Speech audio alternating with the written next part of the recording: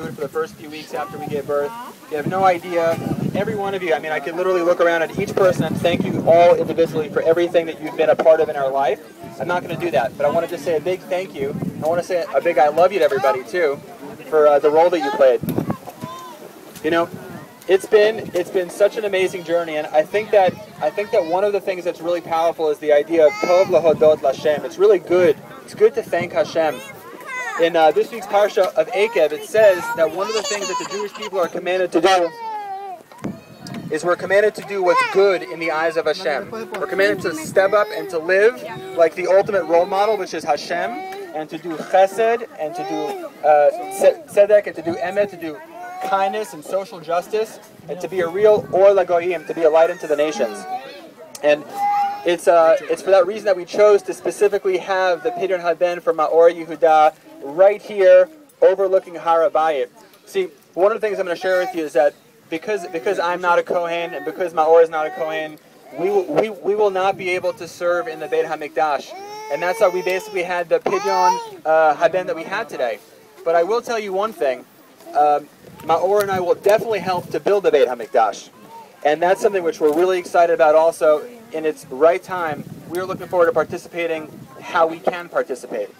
And I want to just share a few miracles along the way, because I know that when it comes to doing good in the world, when it comes to experiencing life and to looking for miracles and to thanking Hashem for what He gives us and thanking Hashem for what we have and for what we don't have, it's been an incredible journey along the way. And I'll never forget one of the things that Rachel and I said as we basically went through 12 years of being married and really loving each other and wanting to be able to have babies. And I'll never forget when we got to a point that we said, you know what, let's maybe go in and look into potentially adopting a baby, because they need loving parents. So maybe let's go do that. And we heard it could take a year or 2 or 3 years, but we figured, you know what, let's at least put ourselves on the list. So maybe in 2 or 3 years, we get a phone call. It's the right time. We could always choose yes. We could choose no.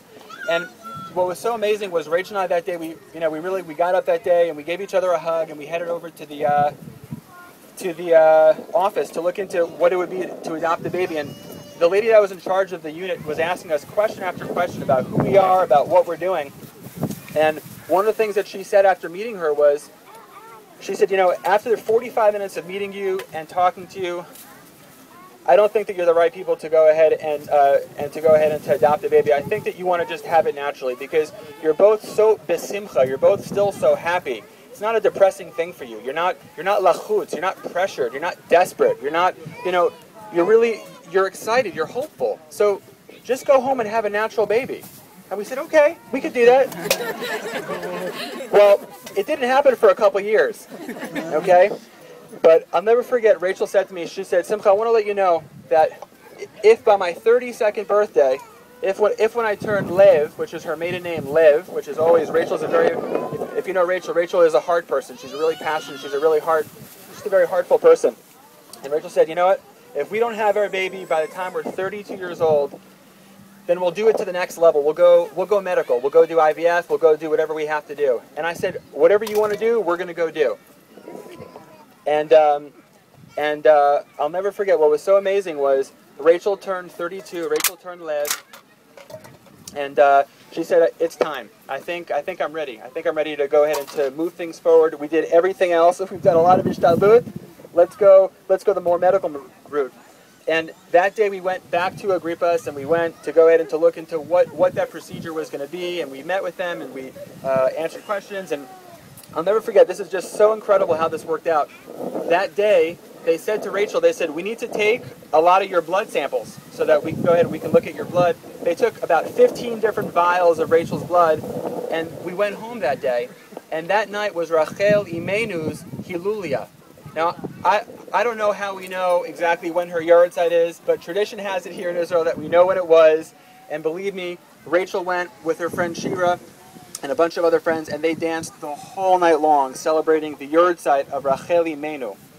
By the way, I think it's really beautiful that all the imahot, we know them as the imahot, as the mothers, but every one of them started off having major fertility issues. And it just goes to show you, it really is, it's not about the physical, it's about who they are as people. It's really, really beautiful to Rachel. For me, Rachel Imenu has always been my Rachel Imenu, even when we had no children. This was my Rachel Imenu over there. But that night, Rachel danced, and she danced, and she danced, and she came home that night. And Rachel's always someone who likes to go online and check out her test results. This started back in school. So that night, she went online, and she checked out her test results for her blood samples. And she said, Simcha, this is a little bit crazy, but I think I'm pregnant. And I said, well, here's the deal. It's 2 o'clock in the morning on Thursday. So before we start celebrating, okay, when we don't know, let's go to sleep. Let's not get into crazy expectations land. Let's wake up tomorrow and let's confirm that with doctors who are professionals.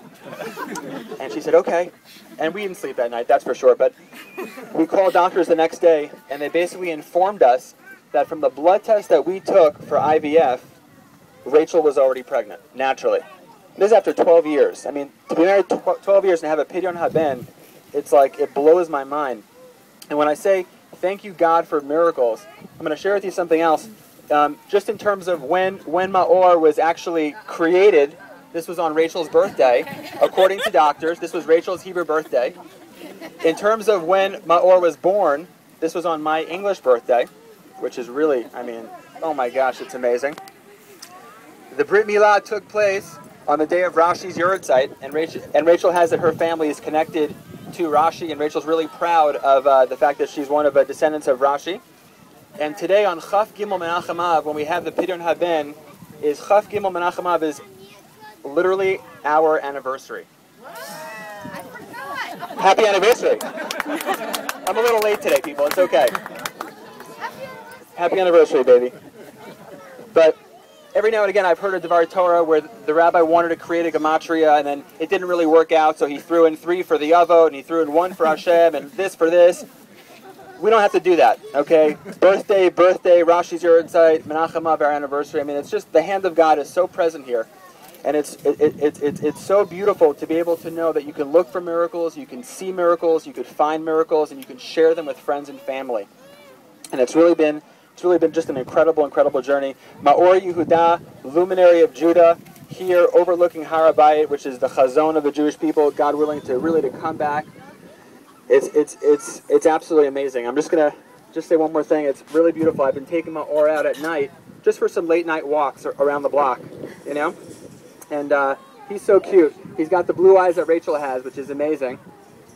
And and when I take him out for a walk, you know, it's always incredible. I've done this about 4 or 5 times where he goes, literally, Maor goes from looking at me to the moment we go outside, Maor looks up at all the me'orot. And he's just enamored by the moon and by the stars. And it's so interesting that Maor is attracted to literally other luminaries out there. And every single day we say, Baruch Atah Hashem Yotzer HaMe'orot. Thank you for creating me'orot. So I want to just thank Hashem one more time for Yotzer, this me'orot, because this is a very special Maor for us, and I think for all the Jewish people too. So, in closing, thank you Kohen, thank you family, thank you friends. I love you all so much, and it's so nice to be able to celebrate Smachot together.